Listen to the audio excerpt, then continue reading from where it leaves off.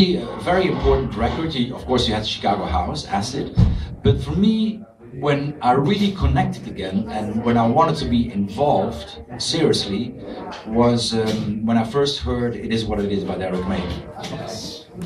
That really blew me away because I'm a soul guy. I don't like cold electronic music. Everybody stays. For me, I need that sensuality, that sex. I really need. I love women, so if I really connect with women and music, if you know what I mean. So, and that really blew me away. I said, okay, finally, electronic music can be soulful. And that was a big key moment. And then, of course, Strings of Life came, and yeah. So, and just to let know the people the question. This is interesting because we have jumped directly to another period, because I would like to start from the real beginning of your label, because at the beginning the label was a simply dance label, and then something changed, as you say, in 87, 88, and obviously there was the influence of Chicago and Detroit, but also obviously mixed with the Belgian sound. And the very good thing of R&S, in my opinion, is that at the really beginning was just like an open box when you can find everything, it's just a magical box. For example, you say Derek May, but there is also a record that was printed on your label that is I'm Strong by Fingers Inc. And this was, firstly, was a very, very well pressed record. Instead of the Chicago Trucks record, they were very well pressed. Larry Sherman used all vinyl, so it was terrible, the sound. And then there is the instrumental side, and everyone is taking care of a new sound that is not simply a sound record. It's not an house record. It's something different, and probably make connection with the Derek May release in a certain way. So a different point of view of dance electronic music.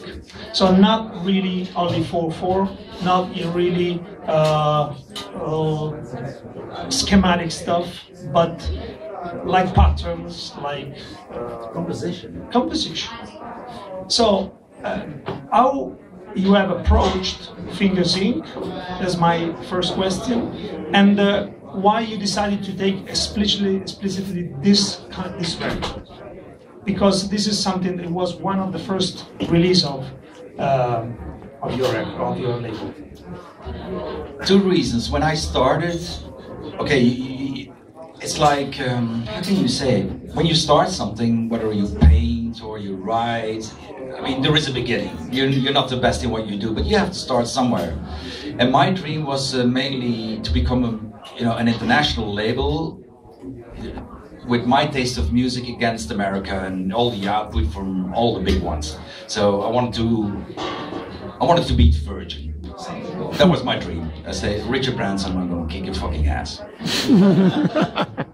And he left. He started an airplane company. So I'm joking. But that was the idea, to be, because I could see it coming. Once something becomes sort of acceptable, you have the copycat, the Xerox machine, and the industry goes.